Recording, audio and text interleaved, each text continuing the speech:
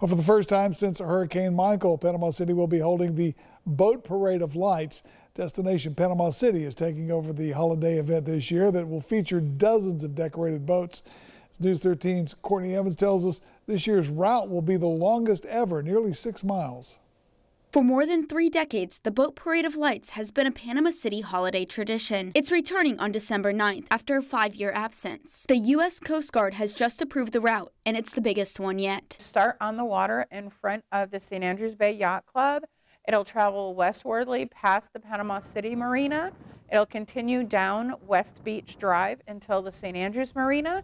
It'll then take the jog northwest over towards Papa Joe's and No Name Lounge, and it'll ultimately end at the Hathaway Bridge. 24 boats are entered so far. They'll deck out their vessels with Christmas decor, hoping the judges at the Panama City Marina will select them as the best. The winner will receive this cooler filled with a variety of items, worth about $1,000. With a fun event like this, everyone is a winner. The boats are absolutely beautiful.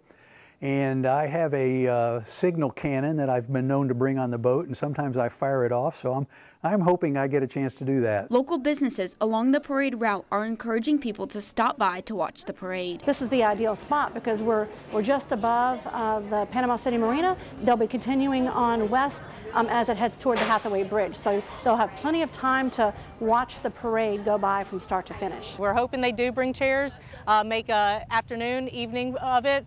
We do have Harrison's open, so if they want to come in for dessert, coffee, dinner, we are welcoming. The Destination Panama City Welcome Center will also be a popular spot. It is more than just what's in the water. Santa will be out there. We'll have hot cocoa out there. We have some vendors lined up to come. It's really going to be a really enjoyable evening for the family. In Panama City, Courtney Evans, News 13, Panhandle Strong. You still have plenty of time to register your boat up until November the 30th. Entry fee is only $20. The parade begins at 5:30 on December the 9th.